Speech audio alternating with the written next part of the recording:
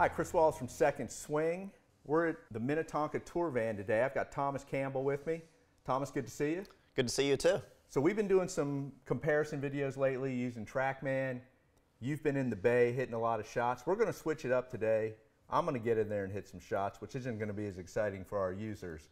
But what we wanted to do is one of the new popular sort of categories in irons these days is the distance player's iron. Sort of with the clean classic look, but giving players more ball speed, more distance. It's a great option for a lot of players. Really good option for someone like me, more modest swing speed, could use a few extra yards as I get a little bit older. So we thought we would put a couple of the really good players' distance irons up against each other today.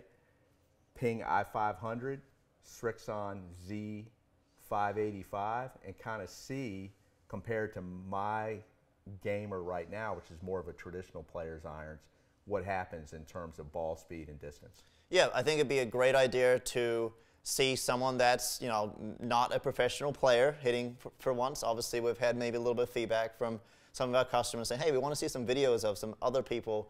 So this would be a great test to see, as opposed to just having essentially a robot test with club to club. So everyone reacts differently to golf clubs. So. Yeah, and there's a number of irons that fall into this category. Like I said, we're going to focus on these two today, but the new 2019 standard Apex, which you did a test with, another great option, JPX Hot Metal Pro from Mizuno out this year. But we wanted to focus on these two. These two both have sort of a really clean, classic look, and we thought it'd be a lot of fun to see, like you said, somebody maybe a little bit more modest club speed, fat old guy, kind of see what he can get out of them. Well, let's get after it. All right, Chris, let's take a look at some numbers with both the Srixon 585 and the Ping i500.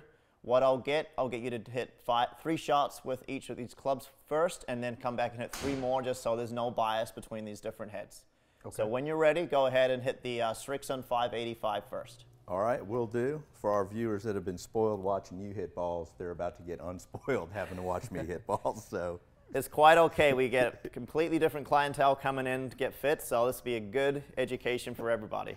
We'll see what happens.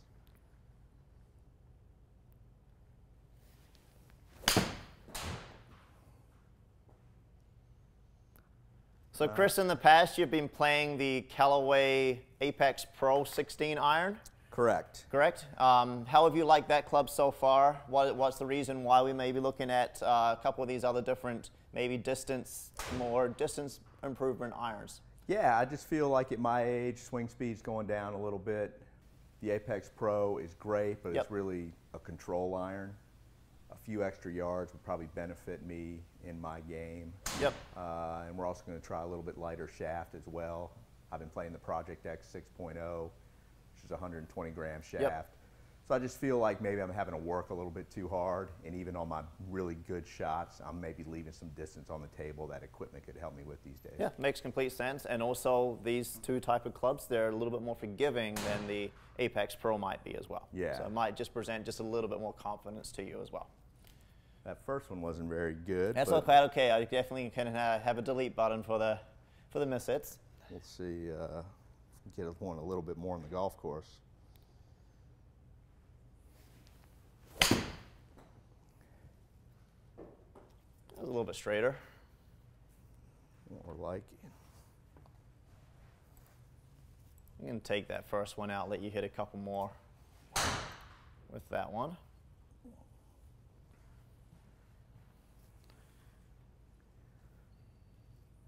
And when you're ready, you can hit the next one.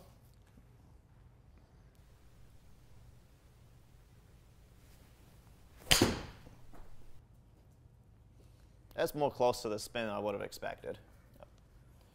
Yeah, blocked it a little bit, but I think it was a result of just the face being open, and my path is always a little bit too much in to out. Makes sense. So with that path, obviously I tend to hit a draw. Sometimes, when you see it going a little bit too much left, the tendency is to hang on a little bit. You just left the face a little bit open on that one. That was all.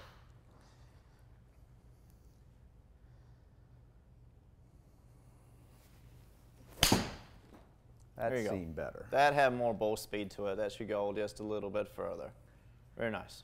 And that's Notice, that's representative of my ball flight. Yep, that last one, your face angle was dead square to the target, but with your club path a little bit in to out, that's just why it drew a little bit more than the other two. All right, so let's take a look here with the i500 as well. Okay. Give you that club, switch out. How did the Srixon feel on those 3 shots?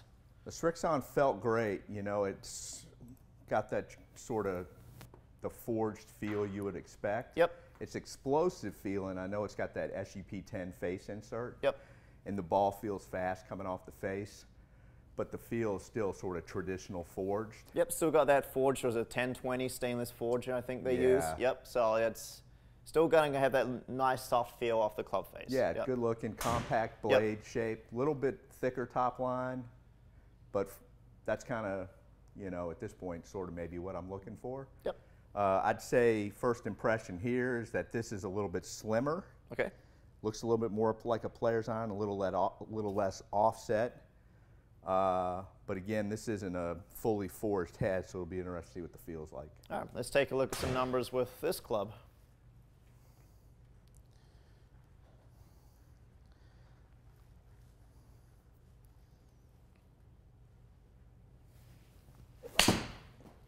Sounded solid. It was solid, but probably a little left. Let's pull it. Oh. Wow. That went pretty far. Yeah. Yeah, that was pretty solid right there. And interestingly enough, based on how I struck it, I was anticipating that ball to end up further left than it did. Yeah, it wasn't too far offline. It was almost similar path to what your last swing was. Face angle was just a degree more closed than the last one, so pretty good. Same kind of shape as the last shot you hit with this Srixon.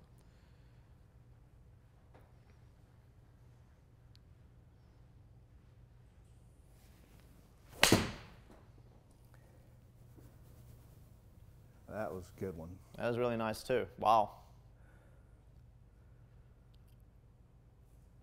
That's, for me, long. Like, I hit those better than the Srixon, in fairness. Yep.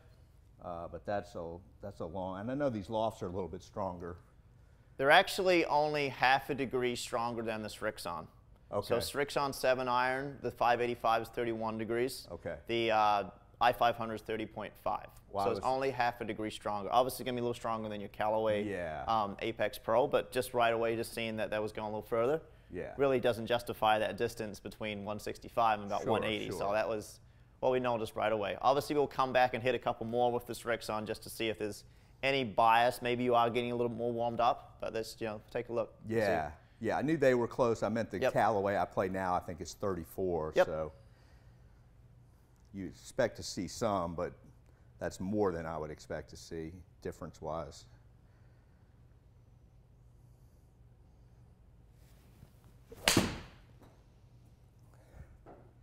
That was Little nice block, a little bit of but- a block. It was hit solid. Pretty solid right there. All right, so let's jump back, hit a couple more with the Srixon now. Ping. Difference between the ping and the Srixon right away. Did you notice, feel, one felt maybe a little bit This better or? Definitely felt a little firmer off the face. Yep. Not hard. It wasn't clicky. Yep. Just sort of solid, I would describe it. But the ball felt like it was leaving fast with the hollow design, what they're doing with the face to create ball speed. You could feel it. Okay. Feels hot. Yep. Very nice. So back to the Srixon. Hit 3 more with that, and then we'll hit 3 more with the i500, and then we'll take a look at some numbers and compare the two of them. Hopefully I can give the little better effort here with the Srixon.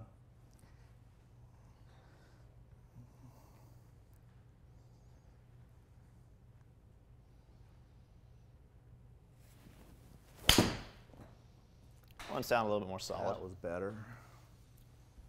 Very nice. That was good. Yeah, I like that shot shape.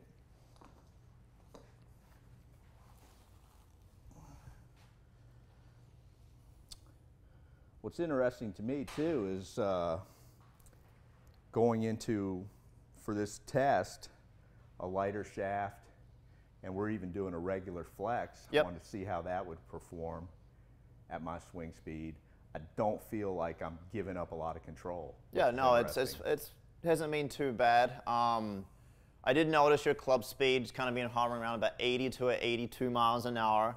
Technically, essentially 70 to about 78 miles an hour for 7-iron would be regular. So you're maybe just a little bit above regular. Obviously, you're playing Project X 6.0. It's a fairly stiff shaft compared to that. So essentially 78 to about 86 would be around about a good range for stiff flex. So we're kind of on the cusp between regular and stiff.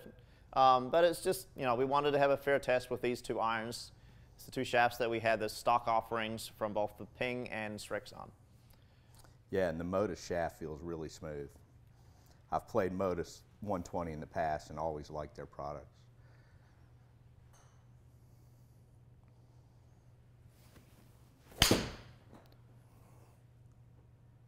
Sounded pretty nice as well. That was good also. Very good. All right, hit one more with that club.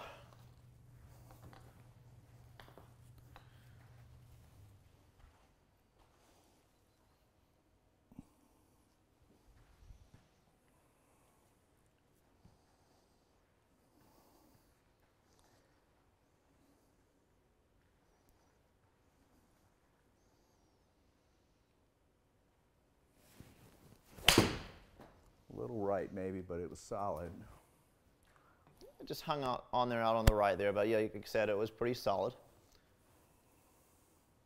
All right, let's jump back to the Ping now and get you to hit 3 more with the i500, and then we can analyze all the data.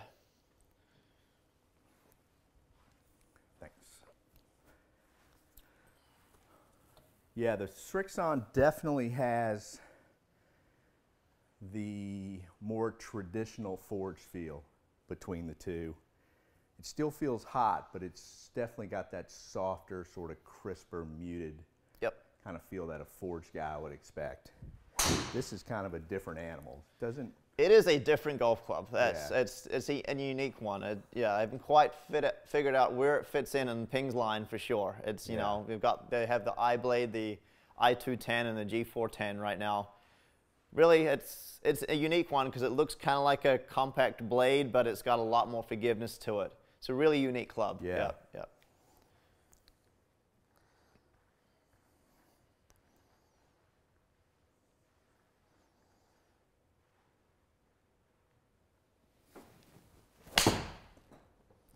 Maybe a little right again, but solid. Yep.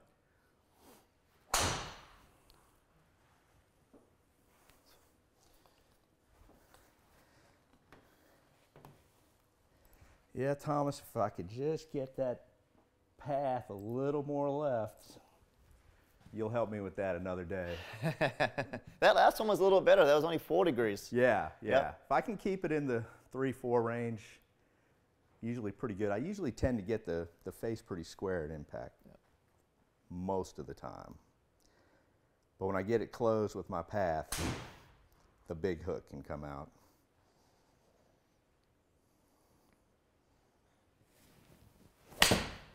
That wasn't very good. That one seemed like it maybe gone a little bit left. Yeah. Probably one of the worst swings. Yep. Spin dropped way off, but still, for as poorly as that was struck, I would have expected worse. Yeah, for as poorly as that one was struck, it still carried 165. Yeah. So that's pretty interesting right there. Yeah, I mean, the spin was as bad as the strike was. We can see how much the spin dropped off. It dropped about 500, less than what you were seeing typically with the i500 numbers.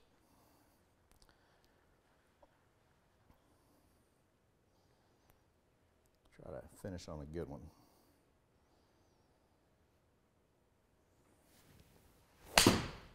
That was hit really hard, maybe a little right. Yeah, maybe it's left the face just a little bit more open on that one. Notice that was essentially matching up to your club path. So that's why essentially that was just a little bit of a push essentially. Yeah. All right, so interesting to note, just by looking at this left screen on the left, we notice the purple circle, that is the Ping i500. We notice distance-wise, we definitely hit the Ping further every single time versus the Srixon. However, obviously we had a little tighter dispersion there with the Srixon, that is the yellow circle. We had this one over here that was, kind of like a little bit of a miss hit. We mentioned that was probably one of the worst swings you made. So I'm actually just going to take that one out because that would consider that one an outlier.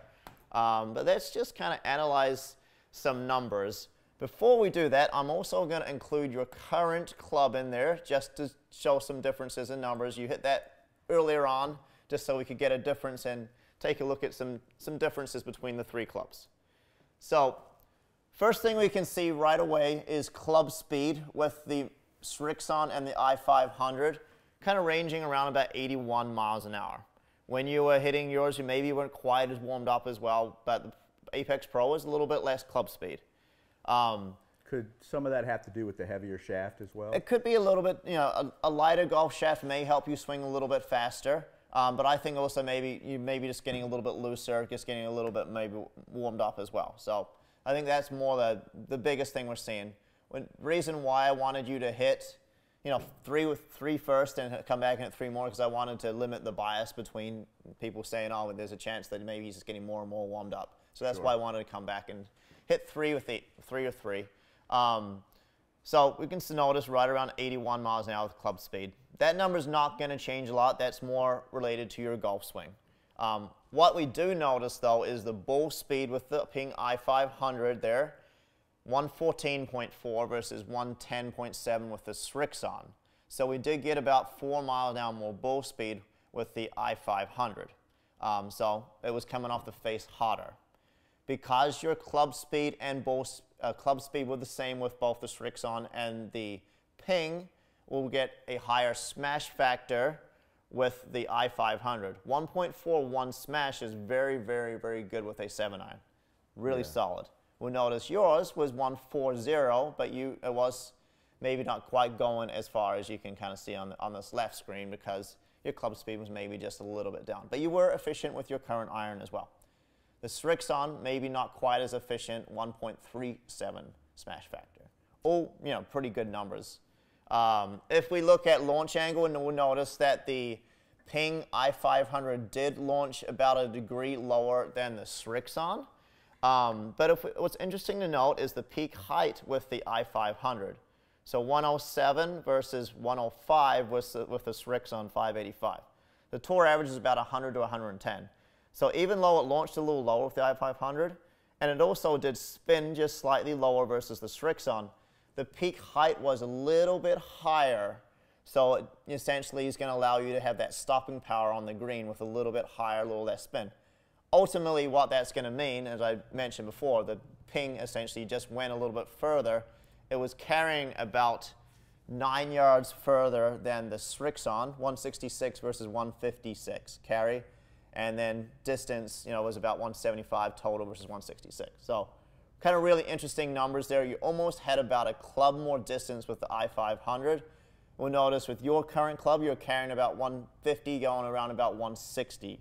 So we definitely did pick up quite a bit of distance with the Ping. Obviously, we picked up distance with the Srixon 585. When you were hitting it, obviously the Srixon it felt maybe just a little bit softer to the i500. Yeah, give me some feedback on how you felt maybe the differences between the two clubs. Yeah, the Srixon, I like the Ping, the look at address.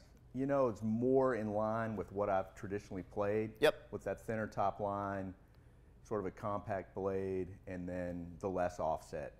The feel, however, of the Srixon was more in line with what I've typically played. It had that true sort of forged, softer, really kind of crisp feel, where this just sort of, the Ping felt hot and explosive, almost like hitting, a hybrid or a fairway would, that sensation. Yep.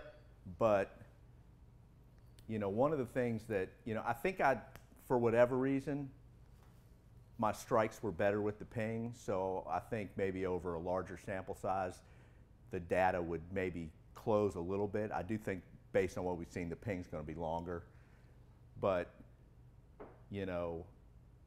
what I really liked also about the ping, even though the circle looks, you know, from a dispersion standpoint, looks wider, I had a couple that I felt like I put pretty poor swings on that I expected to really be dive left a little bit, or not really quite carry like as far. Yep. Penalizing on the golf course that sort of hung in there and did pretty well. Yep. So I did delete one out, but I did want to kind of point out we got, you know, 4 right here that were pretty close together with the ping. So obviously we got the kind of outliers that were over here to the left. You know, we did hit the Srixon a little bit straighter overall on average. Now you mentioned it's a fairly small sample size, so maybe hitting more shots we may see those numbers kind of tighten up a little bit. But essentially what we're seeing, i500 was going further in today's test versus the Srixon. Srixon was going further than your current club, so we definitely picked up distance. They're both in the distance category irons, you know, and also, you know, they look pretty nice to look down at too. Yeah, and you know, again, that was sort of the test: is can somebody like me, decent player, getting a little older, modest swing speed, can the technology get me more ball speed, get me more yards? And it can. And one of the things that really stands out to me in looking at all the numbers is some people will focus with the 585 and the i500 on the spin rates for a 7-iron and be like, oh, those spin rates are too low. But when you look at the land angle, I'm never going to have any trouble stopping the ball. Yeah, so if you look at your carry distance with the i500 was 162, total 175. Essentially, that means you had about 9 yards of rollout right there. 157, 166, 9 yards of rollout right there too.